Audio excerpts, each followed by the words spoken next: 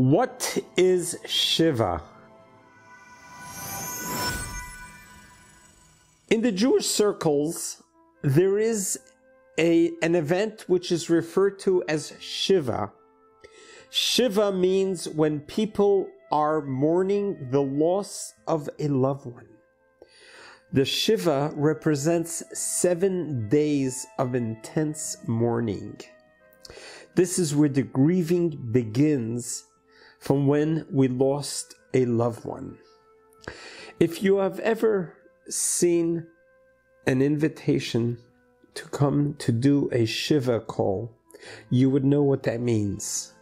A Shiva call means to come and visit a mourner who just lost a loved one, who is going to be spending 7 days in mourning, and to come and visit them. The word Shiva actually means 7, because those are 7 days of mourning. You see, the Bible, the Torah, has taught us as a guide to life how every part of life, of every aspect of life is spoken of.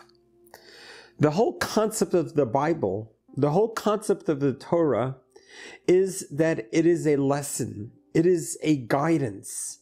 It's a guidance to us. How do we sojourn through the journey of life from birth to death? Our lives are not simple. They're complicated. Our lives is very difficult for us to navigate through.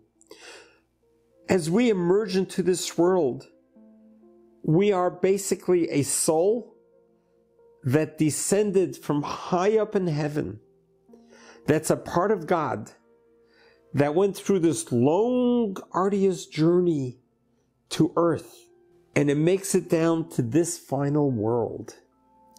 In this world, the spiritual spirit of the soul gets injected into a physical body. This is the only place that it happens, is in this world.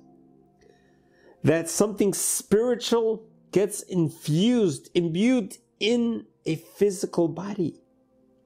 Physical bodies are very limiting. A soul in itself is spiritual, has no limits, has no beginning, has no end. But once it's assigned to a physical human body, it becomes very limited. It becomes limited by the limitations of the physical body. It could only be in one place at once. It could only walk so far. It could only hear so much. It could only say so much. It could only see so much. Everything seems to be so limited in comparison to the way it was in heaven. The body is a vehicle for the soul. The body has been given to the soul as a gift so that it can remain in this world and have its presence in this world.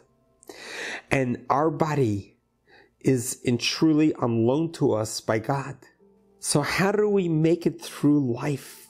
What is expected of us? What is our journey all about? How do we get from point A to point B? What does God expect from us? What can we deliver to God? The answer is all in the Torah, in the Bible. In the 5 books of Moses, it addresses everything a human being possibly needs to know how to sojourn through life, to make it from the beginning to the end. And it addresses every single life cycle that we go through. There is instructions of what to do when a child is born.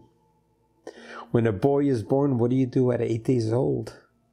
What do you do when a girl is born? What do you do when the boy turns 13, the girl turns 12? What do you do for a wedding? How do you build a family? How are you supposed to eat? How are you supposed to work? How long are you allowed to work? We go through the whole journey of life. In essence, that is what the Bible is about. It's a operator's manual, in essence. It's a guide to help us through life. So just like the Torah teaches us about birth, it also teaches us about death. That what happens when the body and soul are going to separate from each other. What happens at that moment when the soul goes through a transition from this world to the next world? Sometimes that happens instantly. Sometimes it's a long journey for that transition to occur. We pray every day that God give us the length of days. The length of days is not just to live a long time, but that our days should be blessed days. Our days should be long days. Our days should be days that we could enjoy and appreciate life as much as possible. We want to squeeze every breath out of life that could be made available to us. But at some point, we are all going to reach the end of the journey when our body and soul are going to go through the transition so that the soul leaves the body and ascends back up to heaven where it came from. And the body ceases to exist. It begins to decay from the moment the soul leaves the body. At that time, the body must be only returned to its creator. And just like Adam came from the ground, God formed him from earth. The same thing. As we are a microcosm of Adam, each one of us has a part of Adam in us. We too must be returned to earth. That's why in Jewish law, we cannot do anything with the body but return it to the ground where it came from. We're returning it to the Creator, understanding that the body really never belonged to us. It was on loan to us from God. It's God's body. And God has instructed us how to return the body to Him, and that is only through burial in the ground. In other words, we cannot do any cremation. We cannot be put in a shelf in a mausoleum. We cannot be preserved in any way, and we need to be returned to earth where we came from. So this journey of life, when a person lives out their allotted time, no matter how old they are, but when that moment happens, when the soul separates from the body, it becomes painful.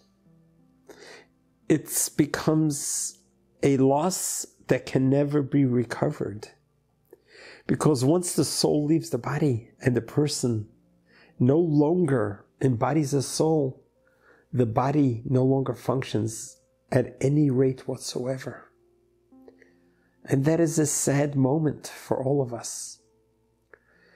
The immediate family that suffers a loss references children who lose parents, spouses who lose each other, God forbid parents who lose children, or siblings that lose each other. That group of people, as soon as there is a loss, whether it's unexpectedly at God forbid, a young age, or even if it's at a very long-living life, the moment the soul leaves the body, we are instructed to grieve and mourn. One of the ways of mourning is to render the garment. That you render your left side of your garment, you tear it, and you expose your heart. When your parents die, it is the greatest honor and respect to grieve them. Even parents that you may have not had a good relationship with. Even if parents you haven't seen them for who knows how long, for whatever reason, we are obligated to mourn them, especially parents that you are close with, that you are intimately together all the time. When they pass on, we are obligated to mourn them.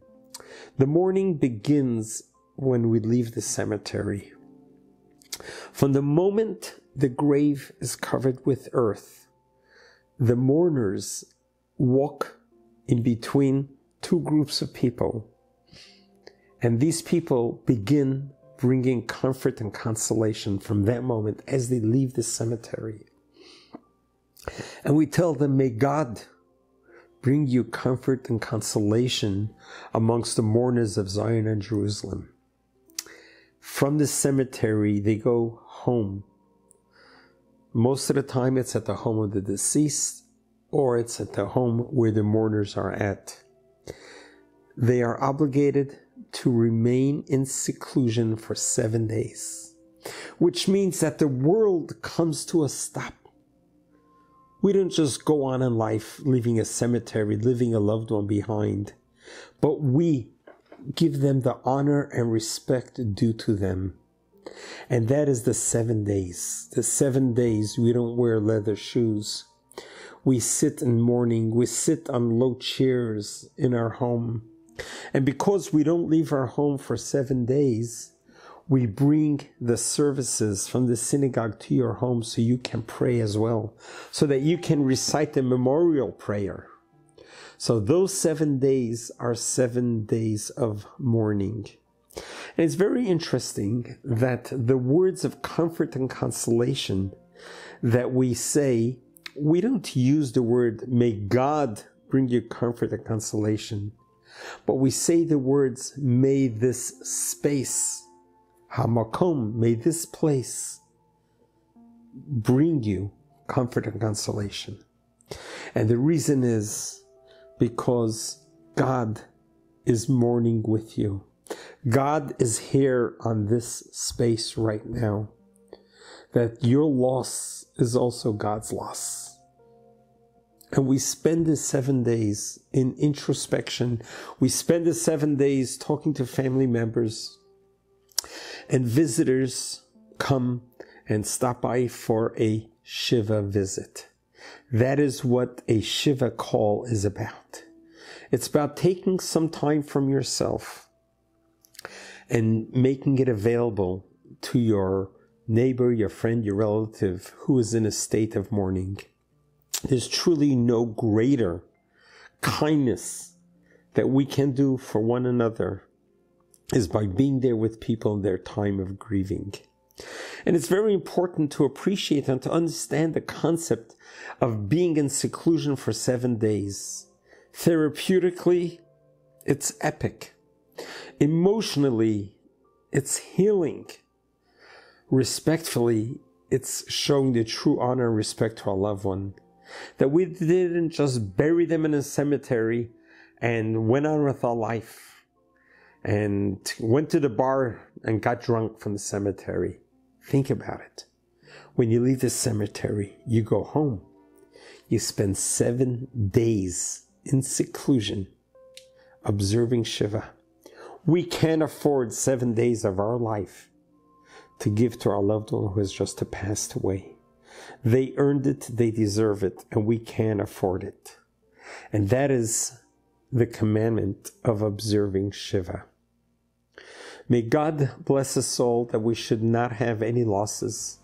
We should not have to ever sit Shiva. But when you hear of someone that's in a state of mourning and grieving, make it an effort to go visit them and do a Shiva call. Because when you get there, to bring them comfort and consolation, God is going to be there as well.